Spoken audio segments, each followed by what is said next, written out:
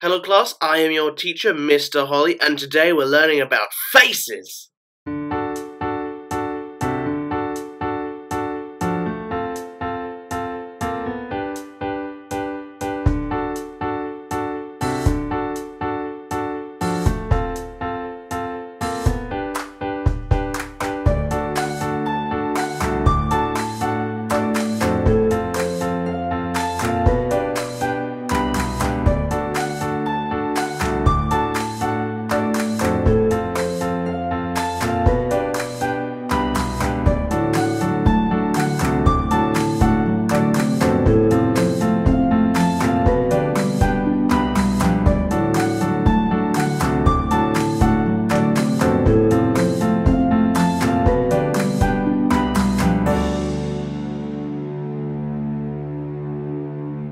Okay, let's start with the basic proportions of a human face. Start with a circle for the skull and then add a little triangle or a square for the chin. Divide the face into 4 equal parts. These are guidelines, by the way. Then add more horizontal lines, dividing the face into 8 parts. The top horizontal line is the hairline, the middle horizontal line is the eye line, and the bottom horizontal line is the tip of the nose. Draw another horizontal line between the tip of the nose and the chin, and then you have the line where the mouth sits. Unless your character is pouting, the edges of their mouth will be underneath the pupils of their eyes. The top of the ear is level with your character's eyebrows, and the bottom of the ear is level with the tip of their nose. If you're drawing your character from the side, then the jawline swoops up into their ear. Now let's move on to the specific facial features. Let's start with the eyes. Out of all the facial features, generally eyes can be the most diverse. Let's start with the structure of the eye. Generally, when drawing an eye, you want the upper lid and the lower lid. Now, there are various ways you can draw this. Here are a few examples.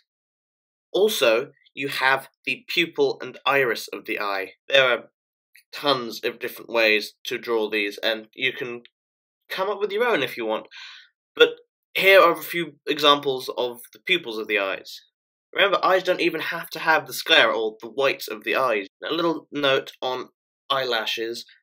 Eyelashes are usually drawn to show that a character is female, stereotypically, but you don't always have to do that, because also eyelashes are often drawn to show a character is particularly good looking. Also important to remember are eyebrows. Certain styles don't need eyebrows, but if you are adding them in, then it's important to know the kind of character that your character has. Generally, stronger characters have thicker eyebrows, and more sensitive characters will have thinner eyebrows, but that's not necessarily always the case.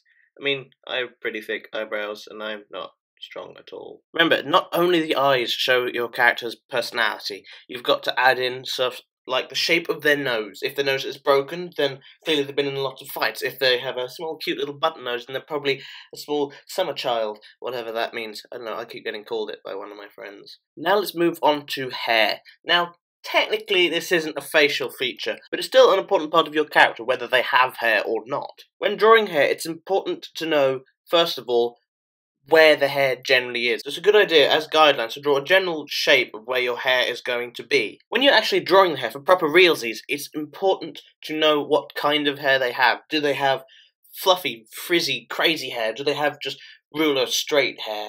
Because say you're drawing a character with curly hair, obviously you're going to add curls around the sides, but if you're drawing a character with straight hair, you don't need to add as many individual tufts of hair, generally. Also, the way you draw hair changes on whether you're drawing in a more realistic or cartoony style. If you're drawing in a more realistic style, then you're more likely to draw more individual strands of hair, whereas if you're drawing in a more cartoony style, you generally draw the shape of the hair with a few tufts sticking out. And, of course, the hair lends itself to your character's personality as well. For example, a character with messy hair will appear haphazard and may be implied to be clumsy or brilliant, but a bit all over the place, mad professor kind of stuff. I believe that wraps up this class, but before class properly ends, I've got to give you your assignment for this week. This week, I want you to draw a character's face, or many characters' faces. Draw as many faces as you want. They don't actually take that long, unless you're doing like super realistic style. As usual, there are some suggestions going up on the left of the screen. If you want to share your drawings, then there is a link to my Tumblr down in the doobly-doo. I think that's everything, so au revoir, auf Wiedersehen,